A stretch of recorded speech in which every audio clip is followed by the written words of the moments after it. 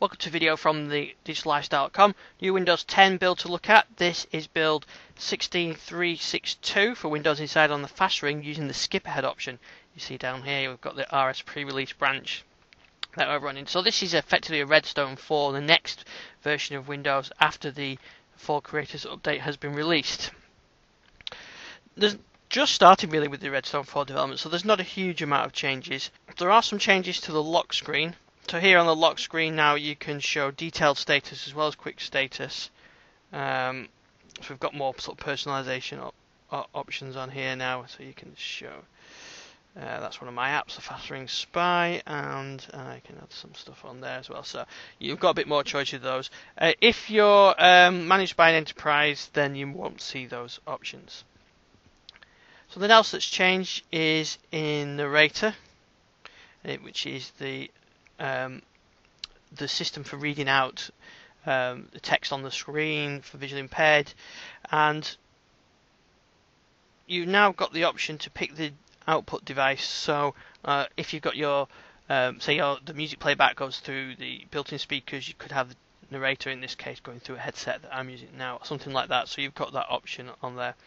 The other changes are just shell issues, really minor shell improvements and some edge improvements. They fix things like minimizing apps with high DPI monitors where they run off screen.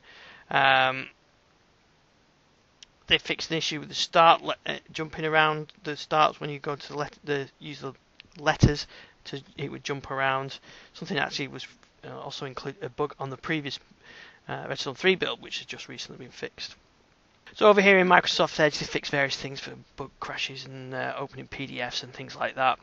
They've also done some gaming improvements. You can have a look on digitallifestyle.com for the full details. It includes fixes for Train Simulator and Ghost Recon, and they fixed some of the input panel issues. One nice change that they've done, they've updated the run dialog, so when you do Control Shift and then click OK, it will run the task elevated, which is a nice idea. So when you go to the run, you can do Control and Shift. So if I do Control Shift and press Enter, you probably might be able to see that on my screen capture, but that's run that as elevated.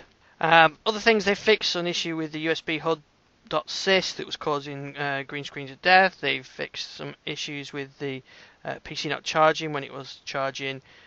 It was displaying that, and they fixed an issue where the store apps would fail to activate after being launched a few times, and some sleep mode issues as well. So not a huge amount to see in these early days of Redstone 4. There'll be a lot more to come, and you can see that on the digitallifestyle.com and our YouTube channel. So thanks for watching this video, and I'll see you on the next one.